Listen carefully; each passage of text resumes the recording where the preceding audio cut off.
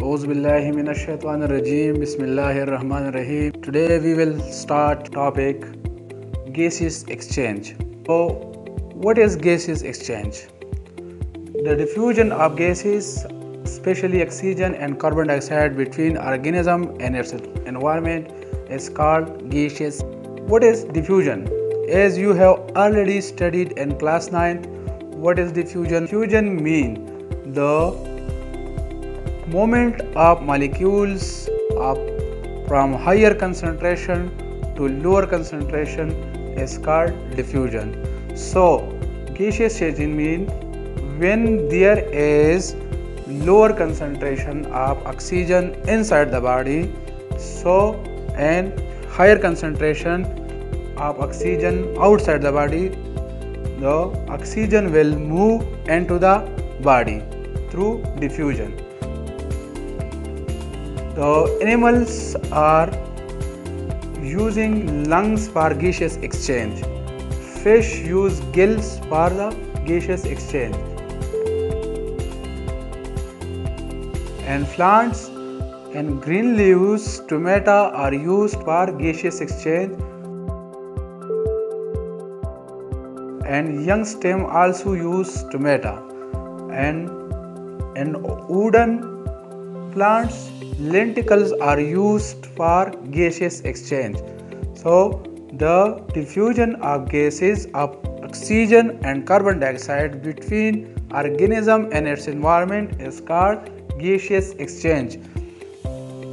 Now, how plants can exchange oxygen and carbon dioxide?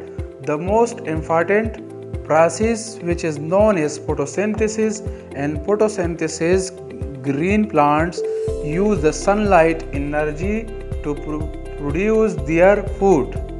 That's why plants are also called autotrophs. So the photosynthesis, the main reaction is when 6 molecules of carbon dioxide react with the 12 molecules of water in the presence of sunlight, which is used for the energy. Chlorophyll is the main acting substance for the plants to produce their food. It will produce glucose, C6H12O6, and oxygen will produce byproduct, which is exhaled or respired by the plants into the environment, and also water is produced. So, the photosynthesis is the main process by which plants can exchange carbon dioxide and oxygen. Carbon dioxide produced in the body through respiration.